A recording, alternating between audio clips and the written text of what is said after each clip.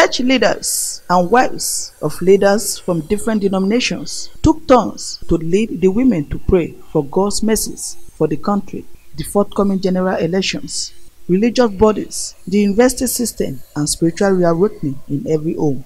Representative of the wife of the state governor, Mrs. Nosa Aladesholu, Attorney General of the state, Professor Yinka Omorogbe, and some other dignitaries present are optimistic that the program will yield positive results. Every sector of development in Nigeria, they have been touched by the prayers of the women today. In accordance with the word of the Lord, as they decree, even so shall it be established. A lot of things that are going on proves to us that it is only God that can help us. The vision bearer and convener of the program, Pastor Margaret Agbonifo, took a text from Ezekiel chapter 21, from verse 25 to 27.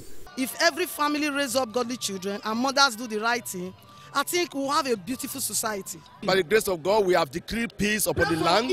We also decree progress upon the land. A 64-page book titled Divine Overturn and another, Mother Decree 18, Volume 2, 100 prayer points, were launched. For the forthcoming general elections, all the participants are hopeful that with the prayers offered, it is going to be peaceful. That is going to give us joy. Anybody that is going to give us joy that is in the seat now, the Lord will bring him to pass. Anyone that will not give us joy, the Lord will uproot him. Until we all become interested in politics, who are true children of God, the evil men and women will continue. What is happening here today is a divine calling. Cash and empowerment items were presented to widows and the underprivileged. There was the sorting of the land as a sign of spiritual consecration and thanksgiving by the women for prayers answered. In Benin, Bukola Orubusi, NTA News.